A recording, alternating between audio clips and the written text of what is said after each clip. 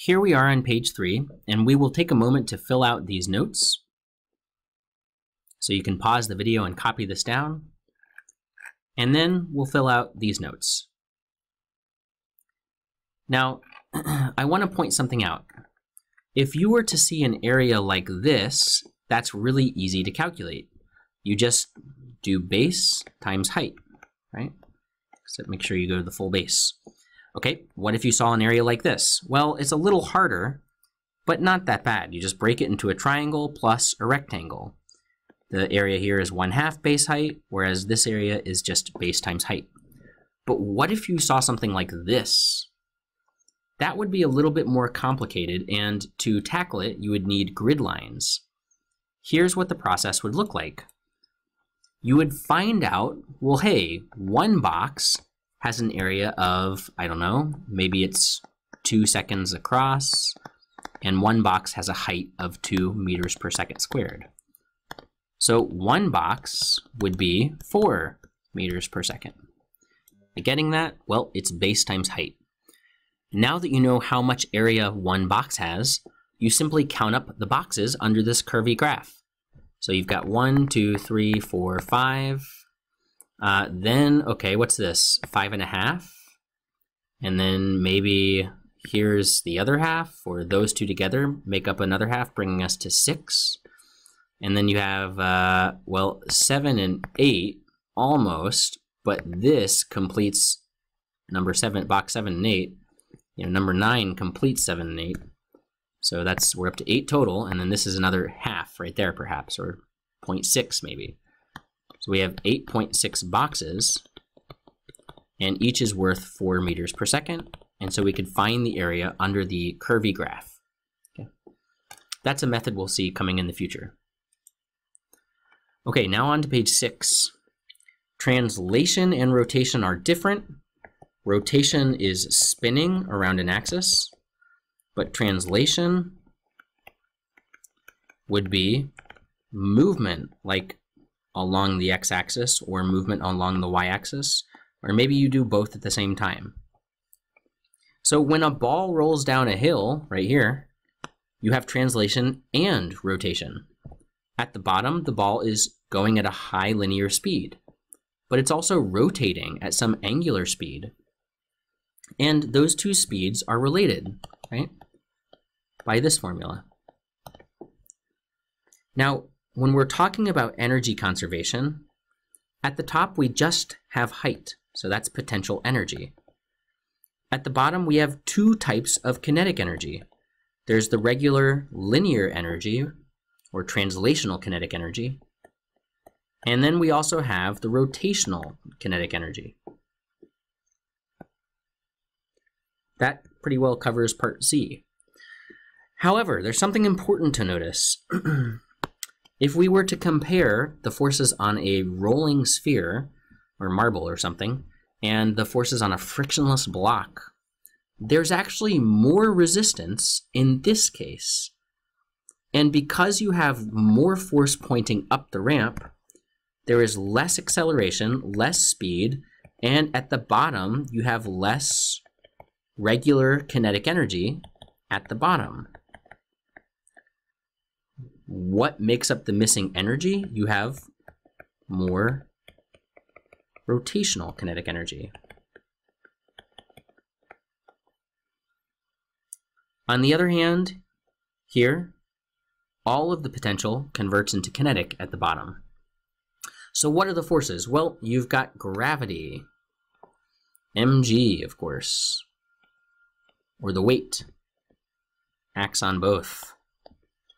You have the normal force pointing off the ramp, perpendicular to the ramp. On the right side, that's it. There's nothing else. But on the left side, what's happening? Well, this sphere is rotating this way, right? And that rotation is speeding up. So at the bottom, that point on the sphere is rotating this way if we follow around the circle. Which means if it's speeding up, if the rotation increases, there must be a force pointing with the rotation, and that force is static friction. Okay? So you have here that force of static friction provides the extra resistance up the ramp, which lowers the acceleration and produces less of the translational kinetic energy at the bottom. Now there's an important concept here. We're going to come back to part D on this question. But first, we've already got notes on torque. First, we need to write down Newton's second law. Oh, that's F net equals ma, right? Second law, your ma, the second most important person in your life. If we apply this to angular momentum, force has an analog of torque. Mass has an analog of moment of inertia. Acceleration is similar to angular acceleration. So this equation says torques produce angular acceleration. Hang on a second. Go back to this problem at the bottom. Page 6, is it? Yeah. If we look at this scenario here on the left, we've got some good notes coming. Already started here. Okay. Where does the torque come from to speed this thing up from, maybe it starts at 0, and at the bottom, this angular speed would be whatever the linear speed is over r, right? I've just rearranged this equation.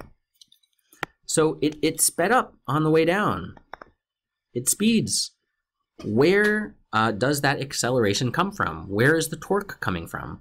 Well, let's remember, torque is force times the distance from the pivot times the sine of the angle between the two. If we zoom in on the ball, gravity acts at a distance of 0 meters from the pivot. So gravity produces no torque. Produces no torque. Moreover, the normal force acts right here at the contact point, right? So this is supposed to be a circle. Let's try that again. It's a little better. Gravity acts at the contact point, right there at the bottom. So, okay, well, what's the value of r? Okay, well, the pivot is right at the middle. That's it spinning around that pivot axis.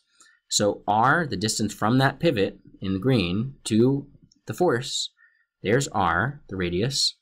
But the angle between them is 180 degrees, you could say, or maybe you call it 0. Both are valid.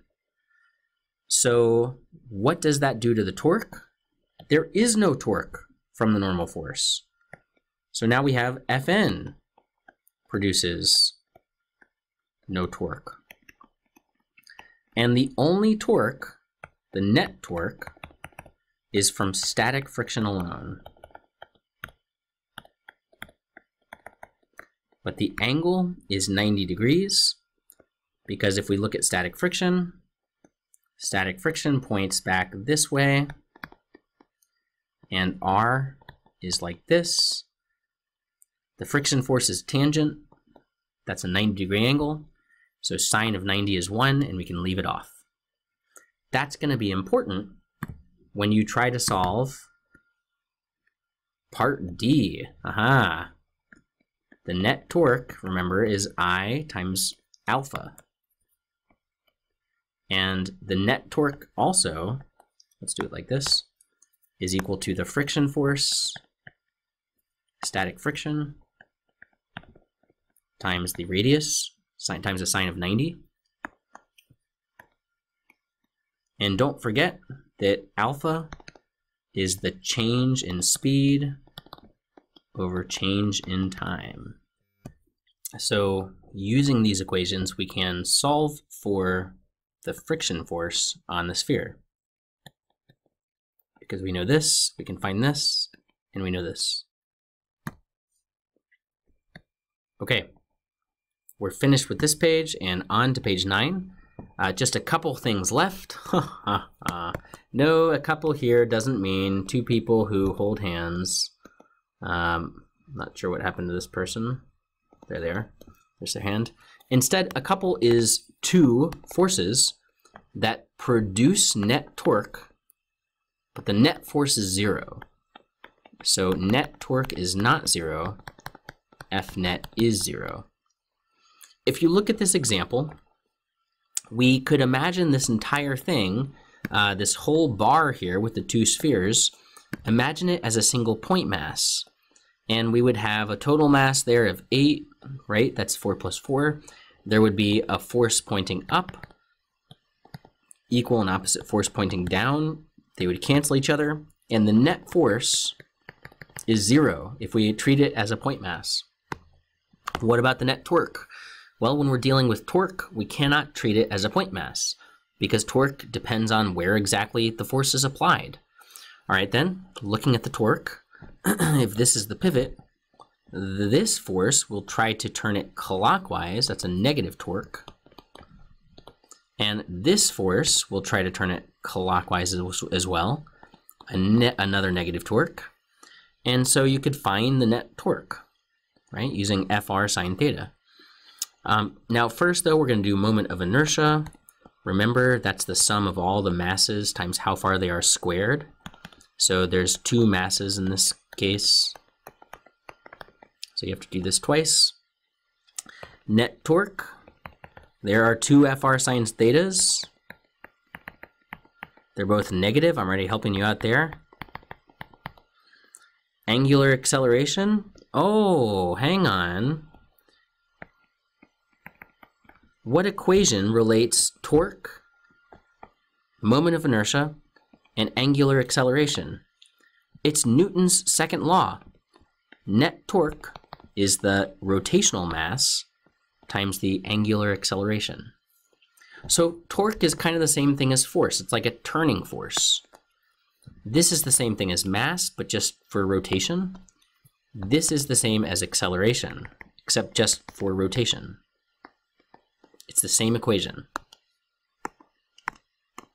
All right, you can use that equation to find alpha.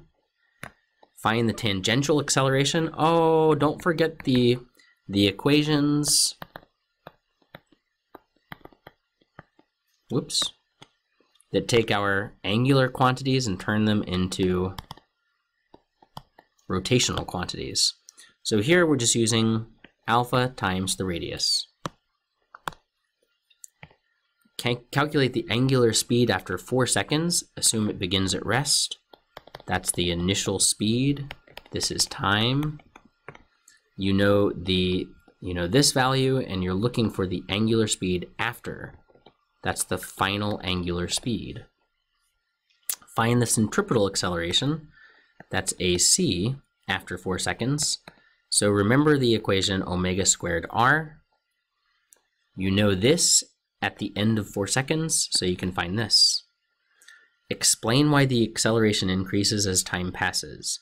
So think about the centripetal acceleration. Think about this equation to answer that one, part G. Okay. What's the radius, by the way? Well, the whole length is 6. So what's the radius? I'll let you think that through. Finally, page 10. Newton's second law. We could take acceleration and plug in the definition. Change in velocity over change in time. But wait a second. Mass times change in velocity, the numerator here, is the change in momentum. Because mass times any velocity is just the momentum, and if you're changing the velocity, then you're changing the momentum. And then we have t on the bottom. So we've proven another way to express Newton's second law. This is another form of Newton's second law. In fact, this is the form he originally wrote it down as. So the same way that we have momentum is mass times velocity, angular momentum will be the product of what and what? Mass is the same as rotational inertia or moment of inertia. Angular velocity is the same as, velocity is the same as angular velocity or angular speed. We're not really looking at its direction. This. Okay, so starting from this, using this, adapt it to rotation and derive this equation. It's the same process that we just produced for linear motion. I want you to try applying it to torque and rotational motion. So then answer these questions. You know, if you use the equation, net torque is delta L over delta T. If the net torque is 0, how much does the angular momentum change? And if the angular momentum doesn't change, kind of giving away the answer, if it doesn't change, that means that the value initially equals the value at the end. You know, if you have 15 initially, then you'd have 15 at the end. But what's the unit for angular momentum? Well, let's look here. This is in units of, I is in units of kilograms meters squared, and this is in units of radians per second, which is just going to turn into seconds to the -1. So if you look at this equation, we know that L is mass times velocity. Momentum is mass times velocity. So you could plug in on the left I times omega, and you could plug in on the right I times omega. And you get this equation. So you'll see how we could apply this to scenarios where there's, an ice skater spinning with her hands out. We kind of talked about this. And she has some axis of rotation. And then she brings her hands in and speeds up. She's going much faster now. Here she was going slower.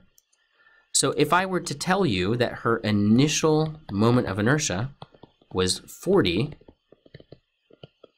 and her final